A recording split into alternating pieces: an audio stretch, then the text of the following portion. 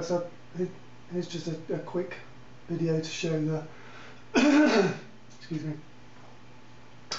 to show the spindle speeds on this thing.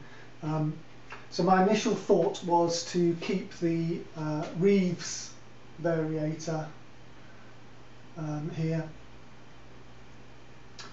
in the around the what would be the 2000 RPM speed position for the highest speed on the motor. The motor has 4 speeds, 450, 700, 900 and 1400 RPM. So by putting it at the highest speed being 2000 RPM from the 1400 RPM motor, by doubling the speed of the motor I'd be able to get 4000 RPM as my top speed, which for most applications for non-ferrous and so on is going to be absolutely fine for what I want to do.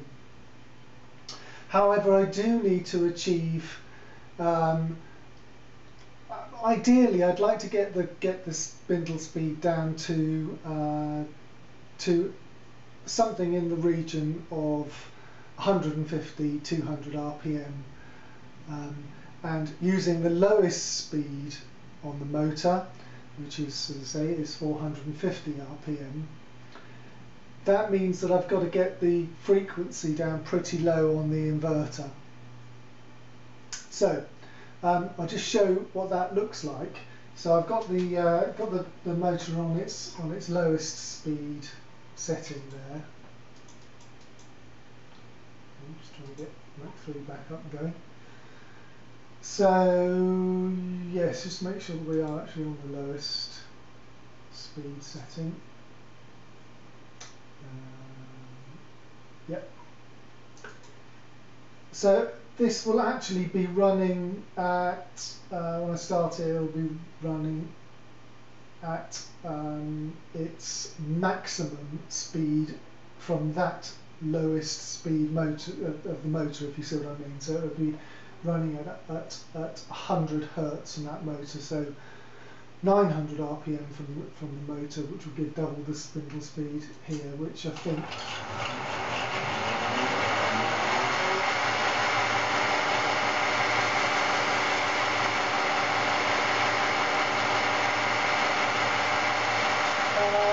yeah, that's about 1,350 RPM.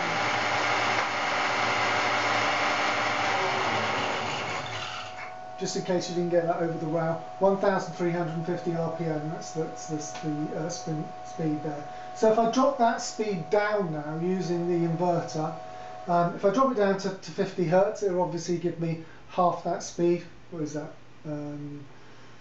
600 and something, isn't it? My maths isn't brilliant. So if I drop that down to 50 Hertz, right there, that's going to give me 675 RPM. So 675 RPM, just change the range on here. That's good. And there's plenty of torque at the motor there for the spindle rudder. So that'll be okay. If I drop it down a bit lower, so if I want to come down, say, so we've got that down to, that's down to 30 Hertz, and we're getting a speed of just under 400. So that'll be about, was it 405 it's supposed to be, but it's not, it's actually just a bit below that. That's still got plenty of torque there, in fact. That's not bad at all. But if I wanted to go much slower, if I was meaning something really quite nasty, like some very tough tool steel, with a largish cutter, if I'm using a large facing cutter on tool steel, I'm going to need to drop it down lower than that. Then it's all getting a bit marginal, really. It's bad at 20%. It's not bad at all, really. So anyway, I did think to myself that if the torque's getting a bit low on these lower ranges, that's down to 10 Hertz, which really is more motor stall territory, which is going to give me, what's that giving me? It's giving me about 100 RPM. I'm not really sure that I'm going to use 100 RPM. On the big manual milling machine, I may well get the speeds down to that low for using a big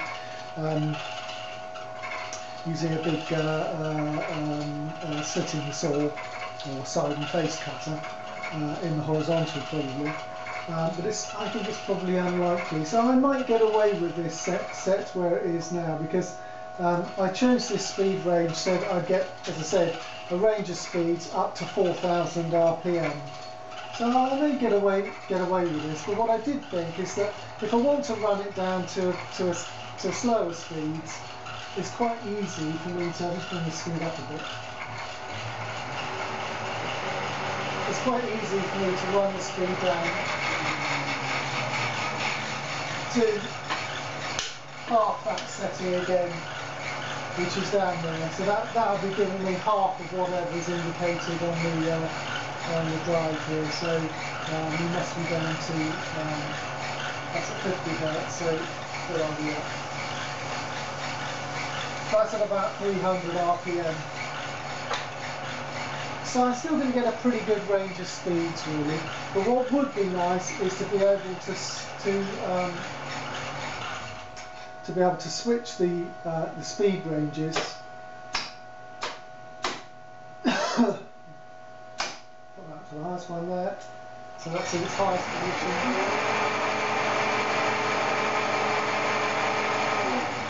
So that's the motor running at 1400 RPM now. It's at 50 Hertz. It would be nice to be able to have this switching done by Mach 3. Not essential, but it could be done. So that's that. Thanks for watching.